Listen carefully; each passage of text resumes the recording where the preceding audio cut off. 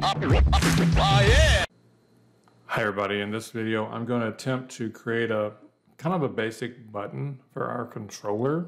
So you can kind of see I've been practicing with a few here, so you can design your button however you want, but I'm going to show you maybe the basic way. So we're going to start with a new US standard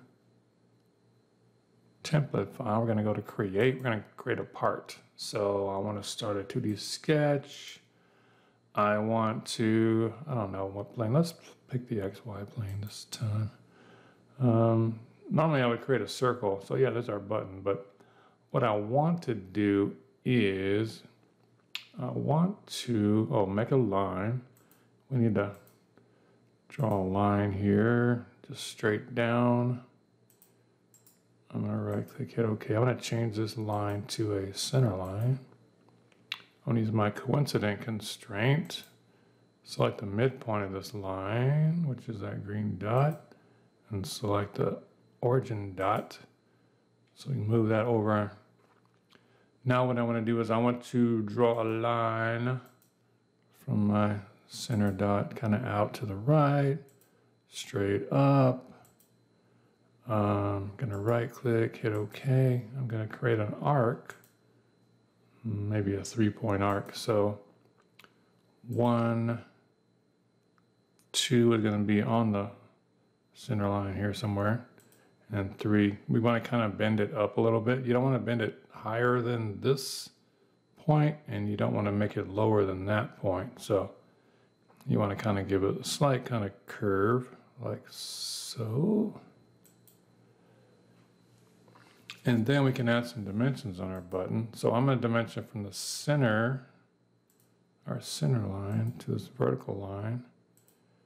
And then we want our button to be, I don't know, somewhere between like a 1/2 inch and 3/8. I'm not sure what that is in millimeters, but let's just say, for example, I'm just going to put my diameter here is going to be 0.25. Oh, I take that back. It's dimensioning the whole thing. So this is going to be 0.5. And then our height here, this can be like 0.05.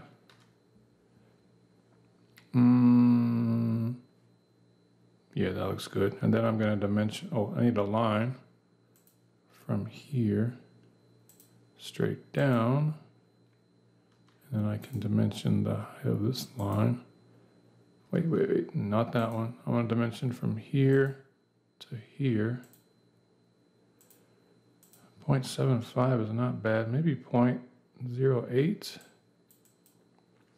0.08. Oh, not -8. 0.08. See what that does. Yeah, that looks pretty good. Yeah, so then I'm going to finish my sketch. I want to revolve this. Yeah, looks like the Astrodome. I'm gonna hit OK here.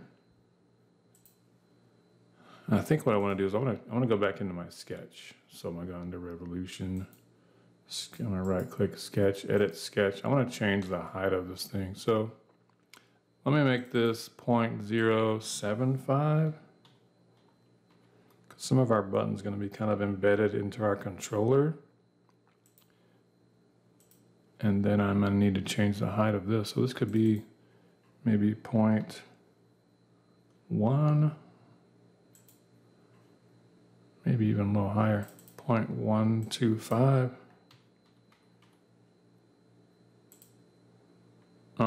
Yeah, okay, let's do that. Finish sketch. All right, that looks a little better. Now what I want to do is I'm going to create a shell, and I'm going to look up underneath here. So the thickness is 0.1. I'm not sure what that should be. Maybe change this to 1/16.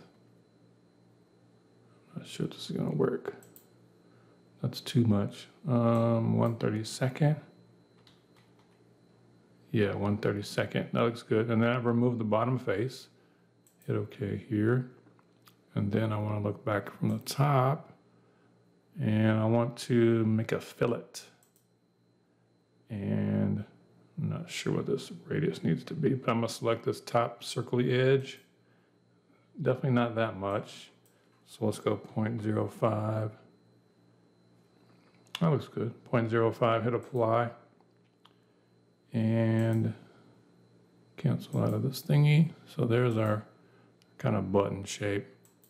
So from here I can add a color onto it. I'm gonna click where it says Autodesk Appearance Library. Usually I found those are the ones that has the most options in that folder. Scroll down here.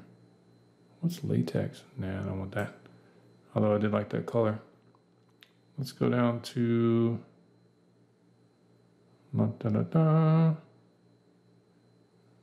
sky dark, sky blue dark. All right, I like it. All right, so there's that much. Now what we need to do is we need to add an image, like a number, a letter, a symbol on top. We can extrude it out a little bit or emboss it to where it's kind of raised up off the top of our button. So to do that, I'm going to go to the origin. I'm going to turn on this flat plane here, the visibility of it. And then I'm going to go to plane, offset from plane. I'm going to offset from this plane and kind of grab this arrow and just see if I can raise it up. It's not letting me, so let me see. I'm going to type in the distance of point. I don't know. 1/4? No, not 0.1/4. 0.25. That'll work. Anything above this top of your button is going to work. That may be too high, but we can make it work. So then I'm going to create a sketch on this plane that I made. And you can either put a number, a letter, like I said. I'm going to click on text. Click the center here. So here, if you want to add like a number, you can do that, but let's try to get fancy. I'm going to go to wingdings here, wingdings 3. Maybe for the height, I want to have maybe 0.25. And then I think, let's see, if I type in a R, see if I type in an R, it gives me a triangle. So let's try that. Hit OK here. So then I can just hit OK here and just grab this triangle and move it. I want to move it to the center here.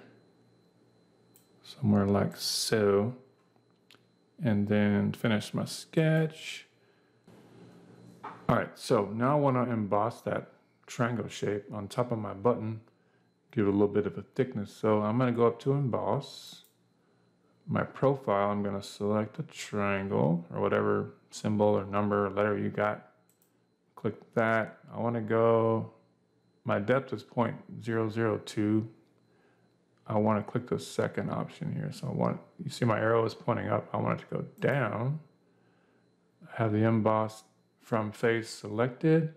And then here I can select what color do I want the raised kind of surface to be. So if I want it to be the same color as my button, I leave it alone, but let's get real fancy. So let's make like a smooth black and then hit OK. Now, when I hit OK here, you can kind of see that my triangle is slapped on top of my button. And now I can get rid of these or turn the visibility of these work planes off. And you see that you see that the embossed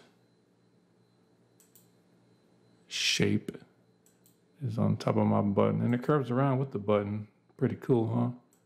So, like I said, you can add numbers or letters or use the wingdings. You can create like there's circles and squares and triangles you can add. And you can do all kind of fancy stuff with that. So once you've got one button created, you can use that to create other buttons of the same size. You just need to change the color or the symbol that you have on top. You can have any variety of buttons that you want. So anyway, make sure you save let's save this thing as maybe blue triangle button. Hit save. There you go. All right, peace out.